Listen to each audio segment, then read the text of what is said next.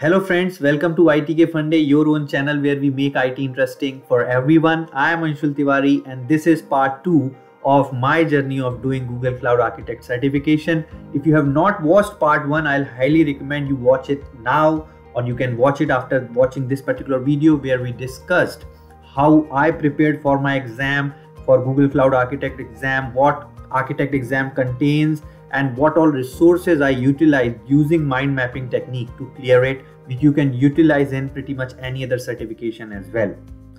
So please go check that out. But for now, in this particular video, I will share my take on whether to do certifications in IT or not in pretty much any particular field. What are the goods, what are the bads, and whether you should go for it or not. And this is my experience after doing my Google Cloud Architect certification. So please enjoy this video, and yes, do check out part 1 if you haven't already. Thank you. So let's quickly cover my take on overall certifications in IT industry. Over the past one and a half years during this pandemic, we saw pretty much everyone going madly about certifications. Everyone wants to get certified. Everyone wants to find that edge or that niche in the market. And yes, I think on that my take has been these 5 points overall. So first and foremost, my understanding was I was very overconfident about my knowledge and I just thought I could crack it easily, but it was wrong. It was not easy. During midway of the exam also I thought I would not be able to crack it. Let me be very honest. I put 25 questions on review out of 50. So you can imagine how nervous I was. And then in the last half an hour or 45 minutes, I went back and I kind of changed around 12 to 13 answers out of those 25 marked as review, and that did the trick. So always remember this, and I'll again reiterate, if you have any doubt, put that question in review, okay, and then refer to it later.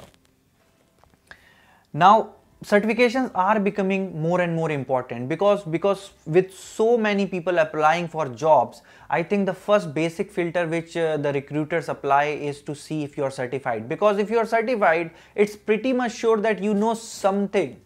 It can't be that you have done the certification and you know nothing about it, okay? So that's the basic filter where you get helped.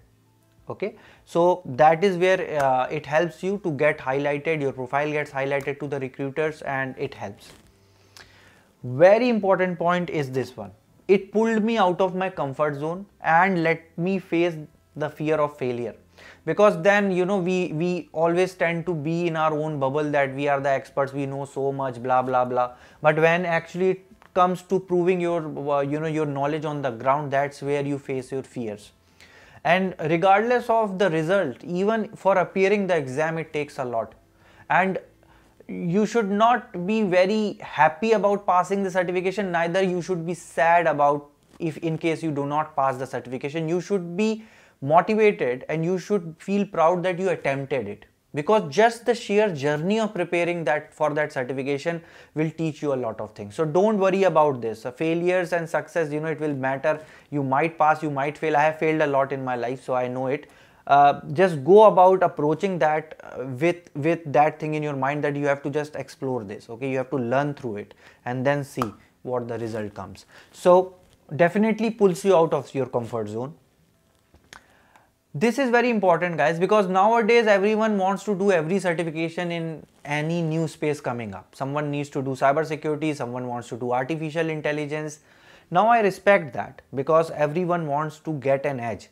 But then you have to also understand your niche, your relevant experience in industry, what you are doing currently, and how relevant this certification would be on top of it. So fourth point is very important for me, guys, because if you are practicing it, if you are in the industry where you are doing something on Google Cloud or AWS and Azure, and then if you are topping it up on the certification side, it will help you a lot.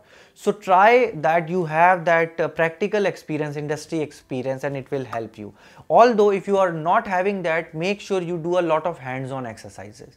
So that will build your confidence.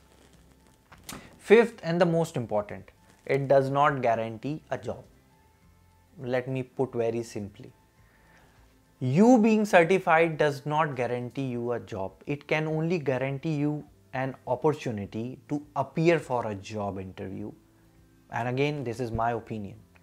So it's highly likely that if you are not certified, and if you get through that initial filtering, and if you have done the work on the ground, and even if you are not certified, once you start speaking about your relevant experience, it will show. It will be very evident. Because whatever you do on the ground day in and day out cannot be replaced by simply a certificate which says that you are an architect.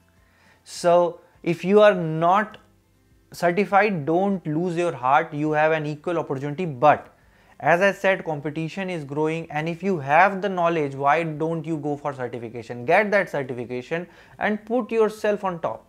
Okay, but as I said, it does not guarantee a job. Job offers varies and depends on a lot of circumstances. Okay, your expectation, company's expectations, and all the other stuff. Okay, so honestly guys, I being 15 years in IT, it was not an easy ride for me. So take it with a pinch of salt that any certification will ask some commitment from you, some hours, some slogging, some confusions, some struggles, everything will come. But eventually if you get certified, that would give you a lot of edge. Okay, so go for it. And this approach which I have shared is my personal. I'll again say it does not depend. You can completely come up with some new approach. If you have some good resources, do let other know in the comment section.